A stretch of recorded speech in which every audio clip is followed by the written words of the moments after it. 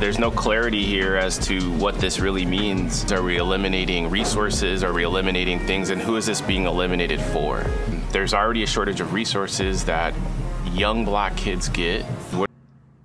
So recently I watched a video entitled Black Men Read Project 2025 and Give Their Unfiltered Results, where they had a professor of UCLA, Professor Dr. Tyrone Howard, break it down, which he didn't break it down. Actually, they just gave biased opinions. Not good.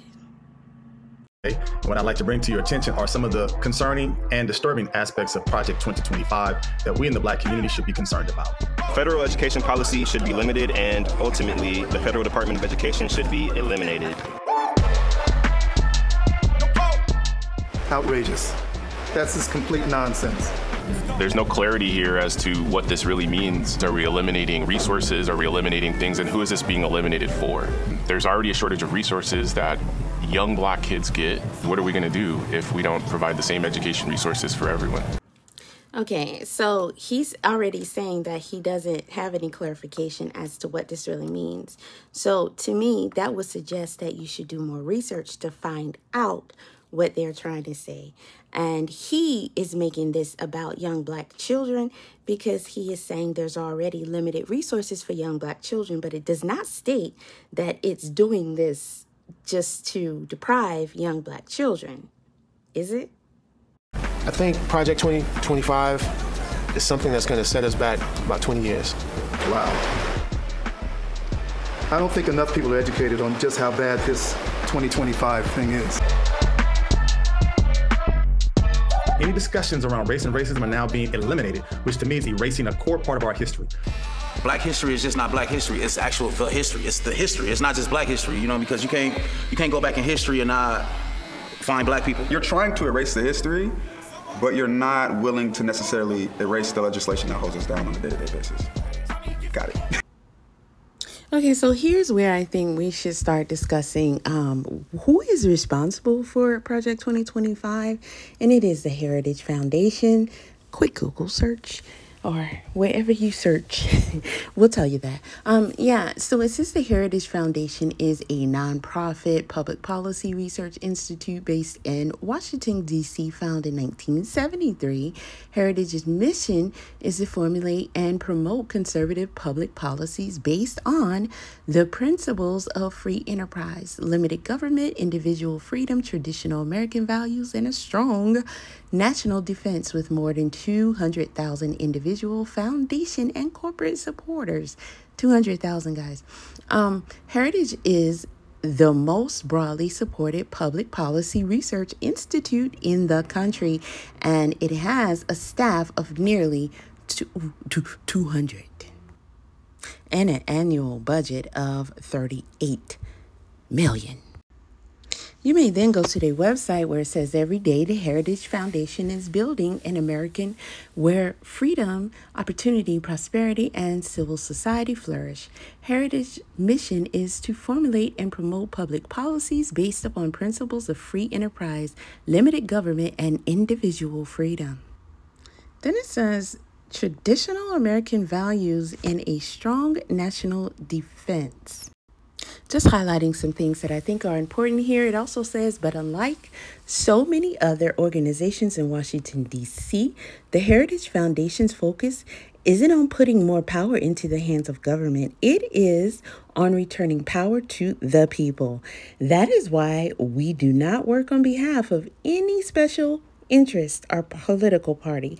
Instead, our commitment is to the American people and the more than 10 million members, advocates, and concerned Americans who support us. Okay, so what that translates to me is that this is not a particular political party. However, it is based upon the interest of a lot of people who are invested, and that's typically what goes down in America. And so again, guys, I'm going to give you more, but at the end of the day, I surmise that it doesn't matter who's going to be in office. This thing is going to go.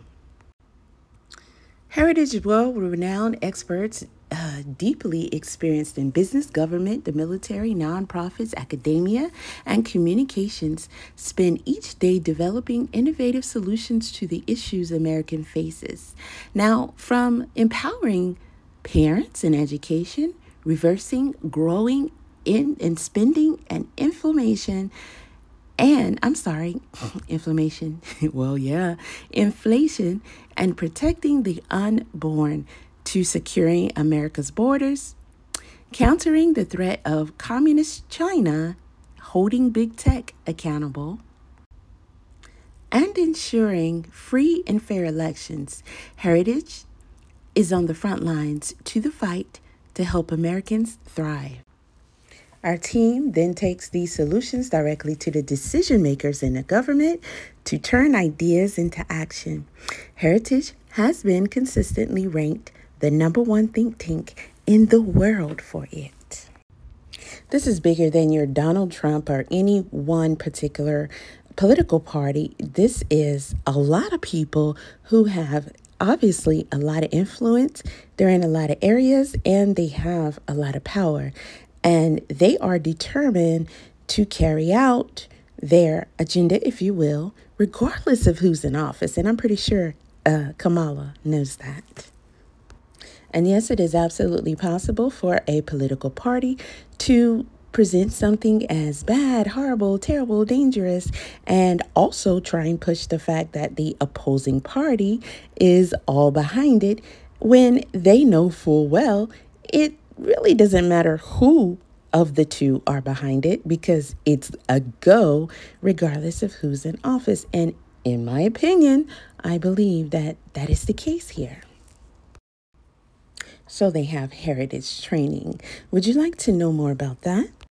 Of course, with over a dozen programs led by policy analysts, subject matter experts, and seasoned practitioners, the Heritage Foundation is the leader in training and educational programming for conservatives. When we invest time, professional development, we become more effective as individuals and as a movement in advancing our shared ideas and values.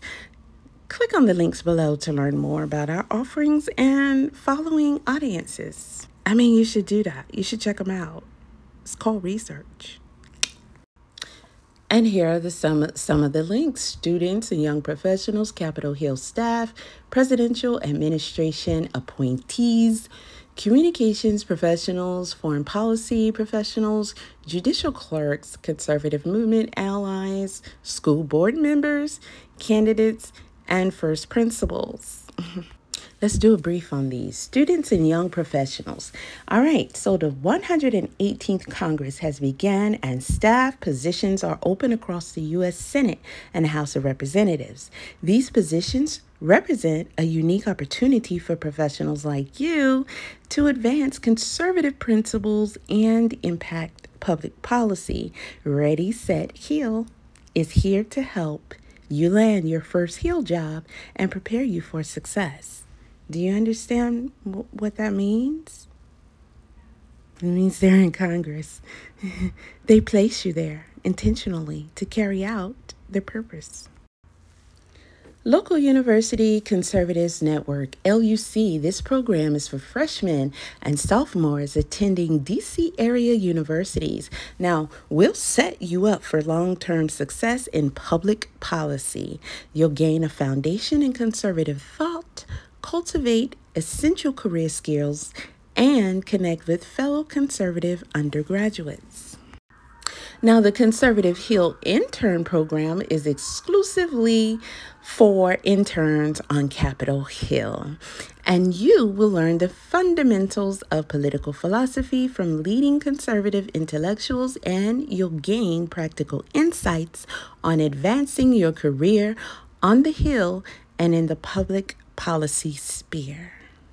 Okay? See, this is how they fellowship, y'all. This is how, that thing that black folks really don't do anymore. Okay, from classroom to Capitol. The Heritage Foundation's High School Fellowship is for young conservative leaders. As a high school fellow, You won't just watch from the sidelines. Oh no. You'll be immersed in the national conservative conversation, participate in real life policy, capstone, and connect with influential leaders and like minded students. Are you ready to start your conservative leadership journey? Training them in high school. Oh, they're targeting black men. Yes. No. See, they're targeting whomever they're targeting. They have goals and agendas, and they put their money, their resources, and themselves together and make that happen. Okay. And not saying that you would stand a good chance against it, but we don't even try anymore. So, don't holler victim and not acknowledge the things that you don't even try to do anymore. Now they have an internship program, and it's designed for rising college juniors. Through recent college graduates, this 12 to 15 week internship pairs practical work experience with educational programming. Now, what does that programming include? Well, opportunities to lead from experts in a variety of fields through policy briefings, mentorship, and a first principles series. Yay.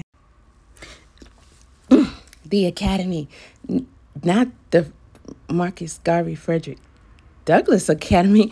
No, that one is... we're still waiting on it. But, Umar did say that he believes that Trump was duped out of the election. Yeah, he said that. Okay. They playing games. They playing games, bro. They are absolutely playing games. Art, when I look at this election, and as I've looked at this election since the last time you and I spoke, which was right after, Kamala declared she was going to step in with Joe. I believe that the global white power structure wants Kamala. I absolutely do. The Democratic agenda is so in alignment with the one world order. Everything from the LGBT to the kids to the COVID, all of that is in alignment with what they want to do. The problem is Donald Trump is so popular. See, Donald Trump is a nationalist, Art. They don't want a nationalist. They don't want someone who's looking out for the best interests of America. They want someone who's looking out for the best interests of the global elites. And that is the Democrats. The question is, are they willing to cheat Trump out of the election and risk a full-scale revolt by poor white America? That's the question. That is the question. Are we willing to risk a social catastrophe if Donald Trump is cheated out of the election? In my opinion, Art, I believe he's the front runner. Even though they're reporting that Kamala has a slight edge, I'm not buying it. I believe Donald Trump is the front runner. And I believe he won the last election. I believe he beat Joe Biden, but got cheated.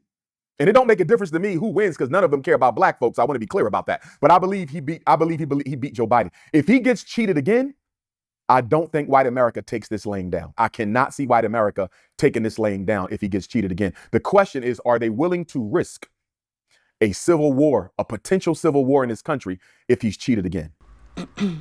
So students, young professionals, and civic leaders engage in this 12-week online program to learn the foundational principles of American political thought and the important policy debates facing our country. And you will grow in your ability to engage more confidentially in policy debates and more meaningfully in your community. Now, see, they are teaching and learning how to debate, research, educate themselves, and speak knowledgeably about issues. What this guy, Tyrone, did not do for you guys here. Insane. Okay, cool. That's a wicked game that they're playing. I feel like they're trying to just disintegrate everything, and I don't appreciate that. No, this is crazy. This is actually crazy. This is worse than the other one. It's overwhelming. I can't believe someone actually took the time to put together this document that is, it's absurd. It's absurd. But we're not done. So the program also teaches completed staff work, CSW, once a classified military leadership technique. It's a proven method for solving problems, making decisions, and delivering results. Enhance your professional toolkit and get equipped to become the indispensable go-to staff member in your office. Or contact us to invite a heritage expert to speak at your campus event, either in person or virtually. Yeah. See, what I've seen Kamala do is bring entertainers to perform, dance, shuck and jive, and even speak at her rallies. Okay. Well, ready, set, heal. The 118th Congress has begun, and staff positions are open across the U.S. Senate and the House of Representatives. Now, these positions represent a unique opportunity for professionals just like you to advance conservative principles and to impact the public policy.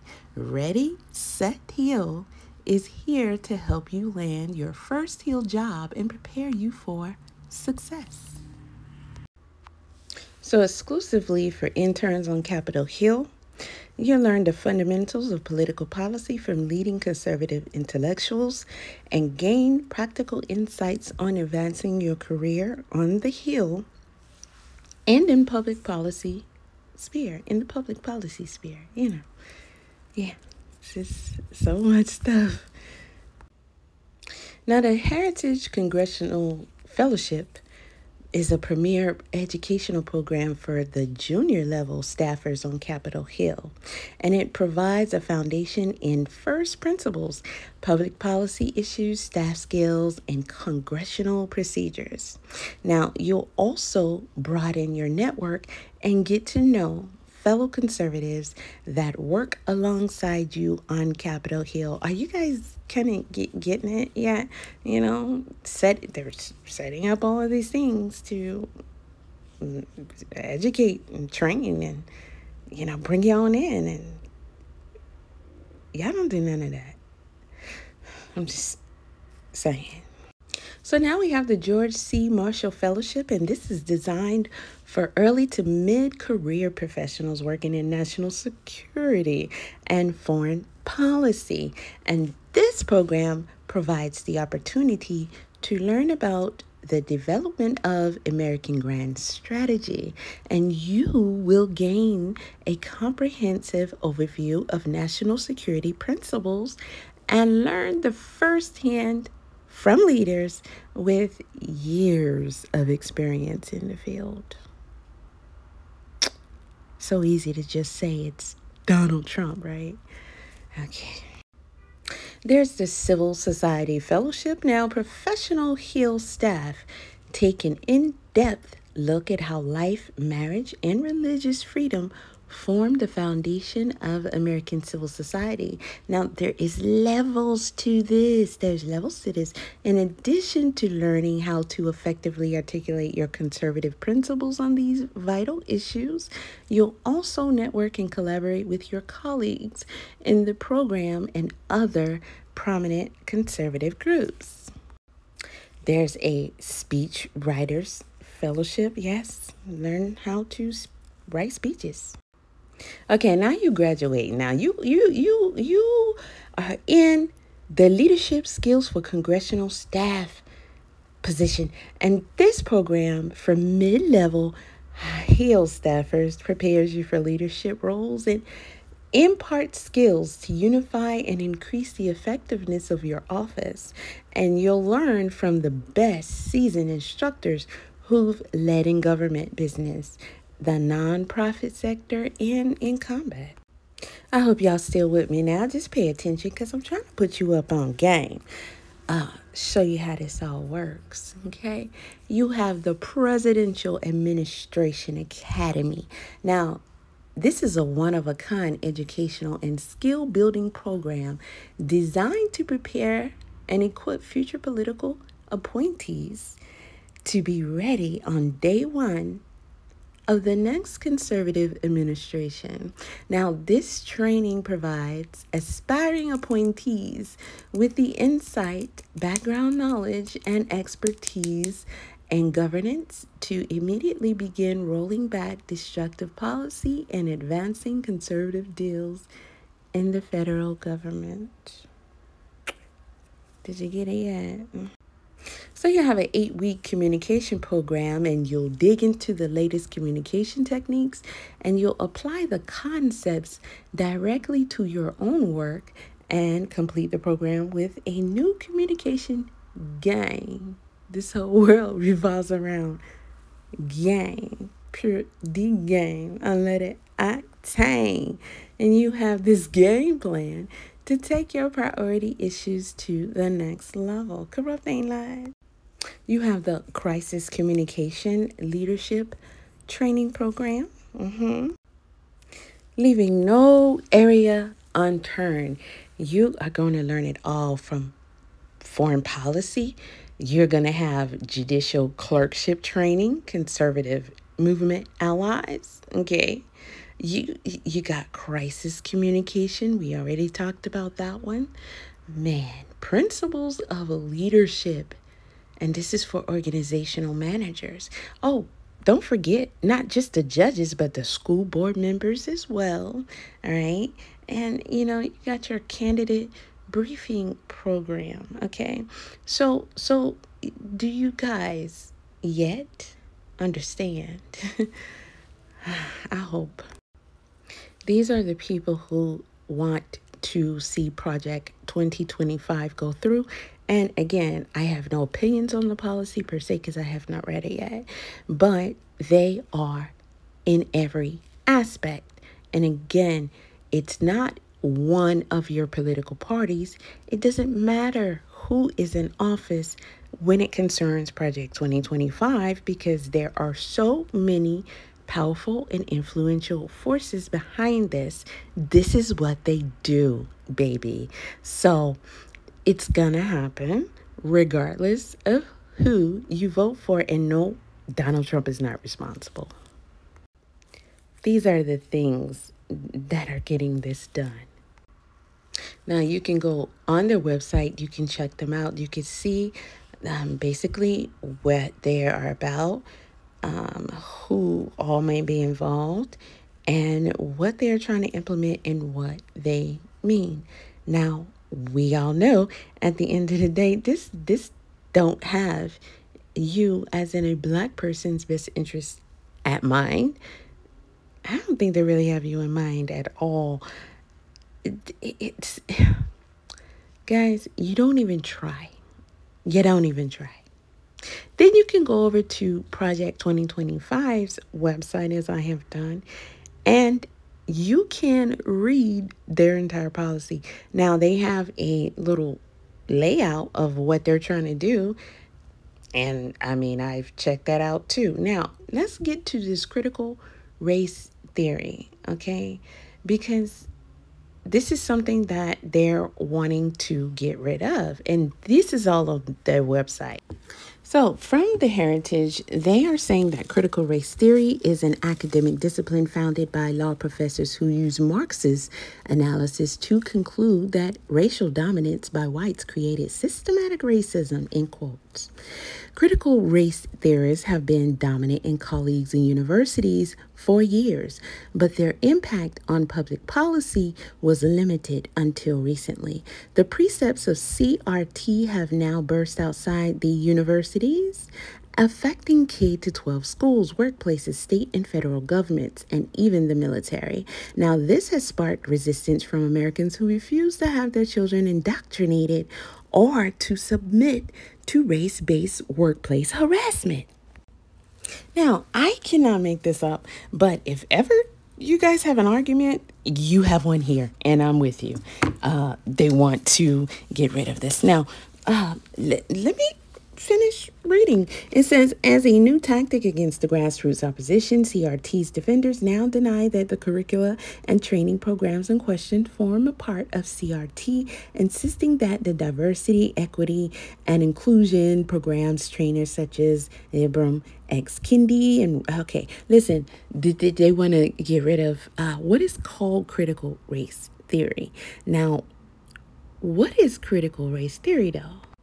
Now, as I showed you in an earlier screenshot, you can find out more about their theory of critical race theory on their website. But as from just what I read, their opinion of it, in my opinion, is propaganda-ish and mostly incorrect.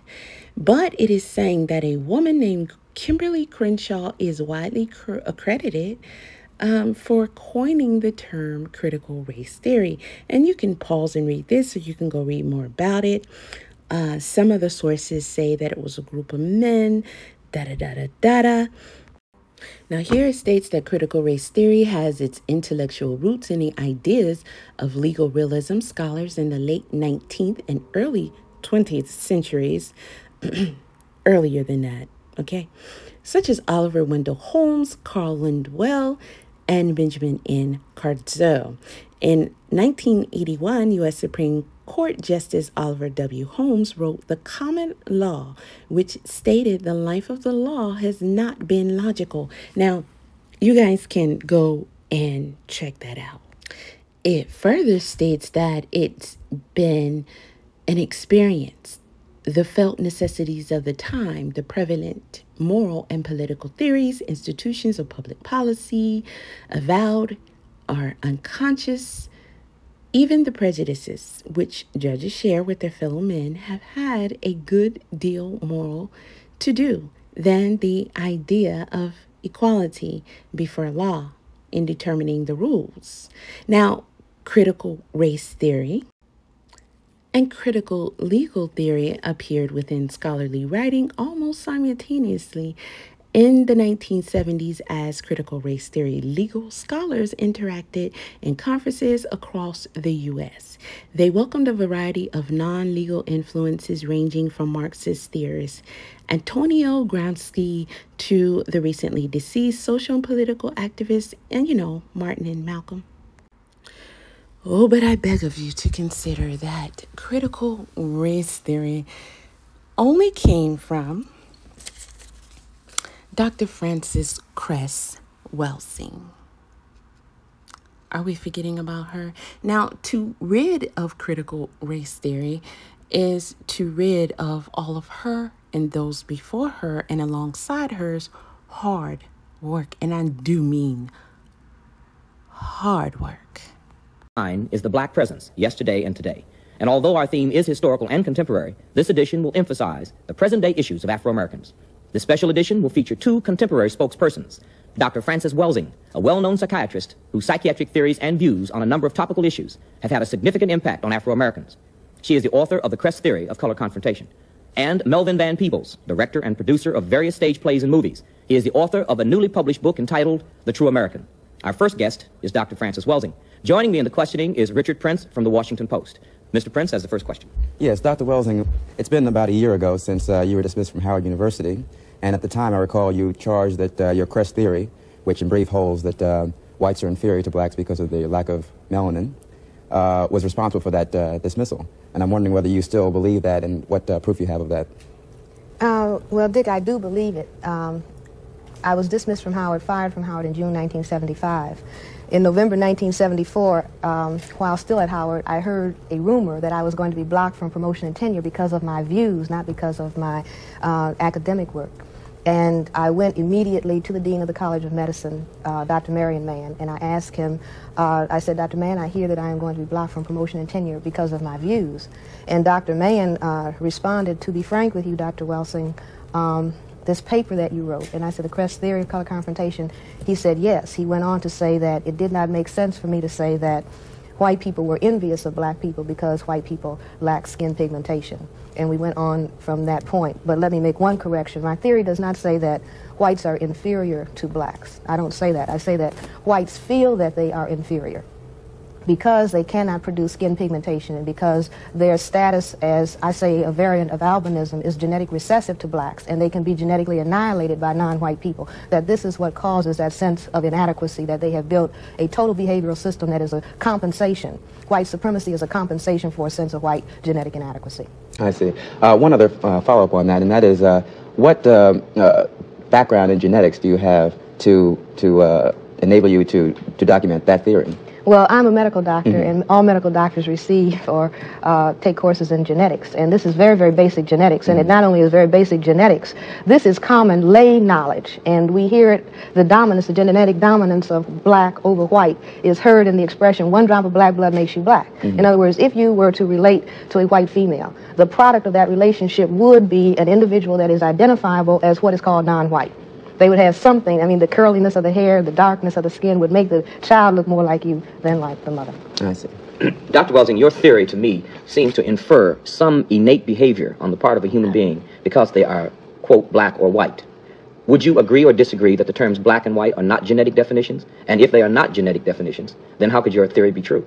Well, wait a minute, when you say genetic definitions, I'm not quite sure what you say, but for the sake of time, the factors that determine whether we're going to have skin pigmentation or whether we lack skin pigmentation is based on genes. In other words, you have genes that determine the quantity of melanin pigment that is going to be produced in your skin, in your eyes, in your hair.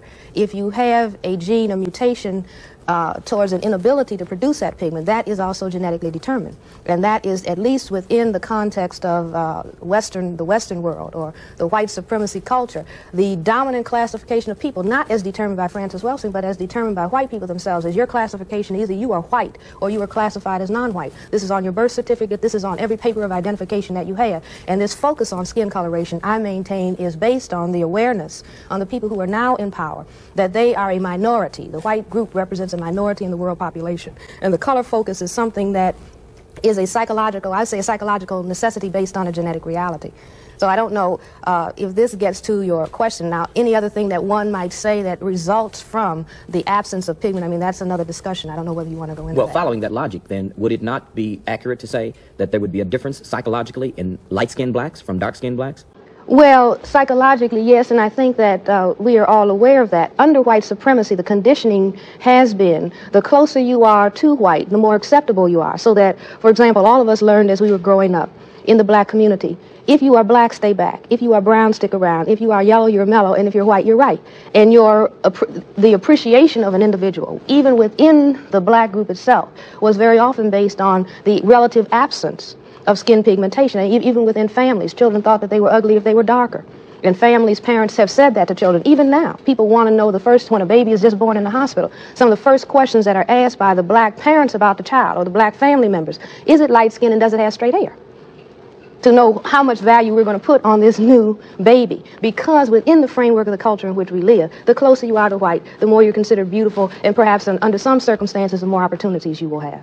Well, Dr. Welsing, if it is true that you were dismissed from Howard because of your views on that subject, what would you say then of the application and the implications for academic freedom at Howard University?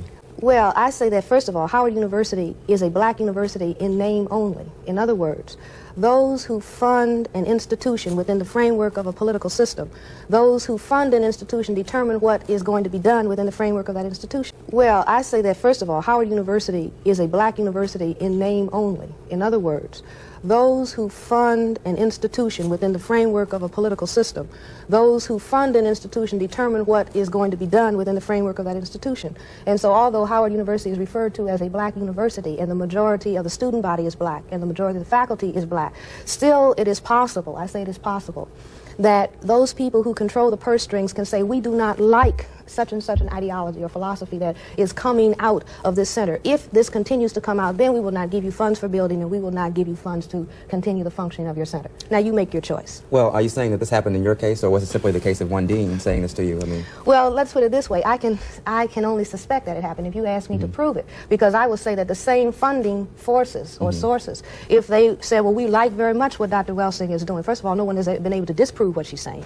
That we think this is very interesting. I mean, whether the theory is correct or incorrect, it's a valuable idea to discuss, or it is being discussed a lot. We're glad to have that debate going on in an academic institution. We think that that individual ought to stay there. Then that individual would be there. What about the Board of Trustees and the president of the university? What have they said about what happened to you? Well, the Board of Trustees and the president of the university concurred in the decision to dismiss me, despite the fact that the chairman of my department and the executive committee of my department recommended that I be promoted and given tenure. Also, the Committee on Appointments and Promotions within the College of Medicine also recommended that I be promoted and given tenure.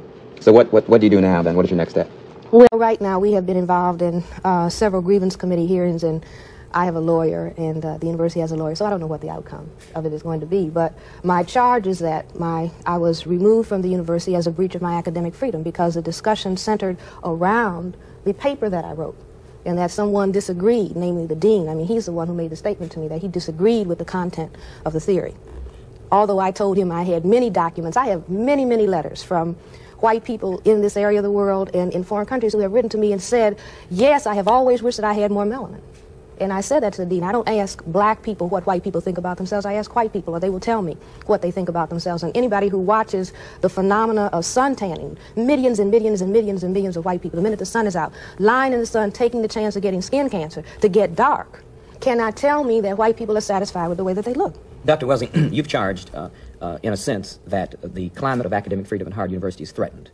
The Washington Post has said in an editorial that the leadership of Howard University was wavering. Therefore, it was not stable, and Howard really didn't have a definite sense of mission.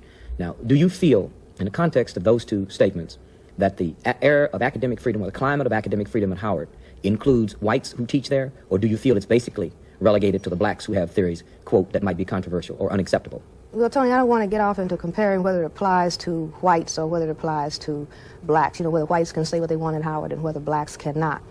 I will simply say, and I don't really, I honestly do not fault the leadership at Howard University with any certain sense. In other words, we are an oppressed people in a power system that I maintain supports white domination. If you are going to work and function within that context, you have to go by the rules that have been set up. Now, this may not have anything to do with truth. It may not have anything to do with justice. It may not have anything to do with reality. But I say that the pressure is there on the leadership in so-called black institutions, we might even say as far as television programs are concerned. If you are going to say the wrong thing that makes the people who control the purse strings unhappy, then chances are that you are not going to have that opportunity very long. If what you are saying is conceived of as a threat to the status quo, or if what is being taught or what is being propagated in some way will change the minds of the listeners so that people begin to behave in a different way because they begin to think of things in a different perspective or from a different angle. Well, my question...